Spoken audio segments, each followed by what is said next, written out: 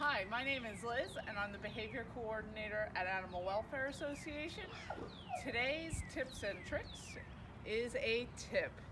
So while you're home, you can work on some loose leash walking with your dog, and we want to help you go from our first dog to our second dog.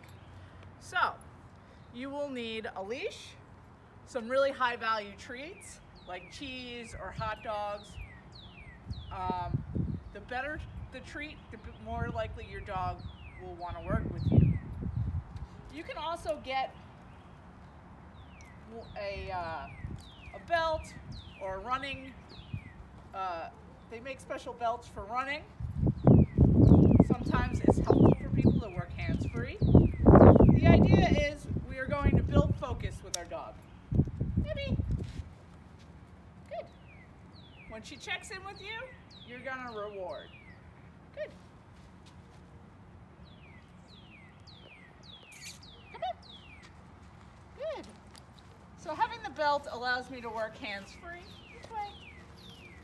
Good. You don't have to use it. You can just use regular leash. Good.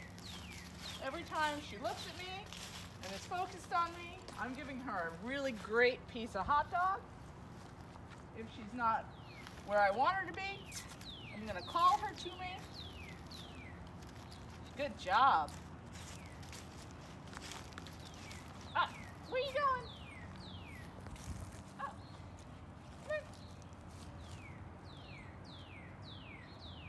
Good. Every time. The more you reinforce at first, the better.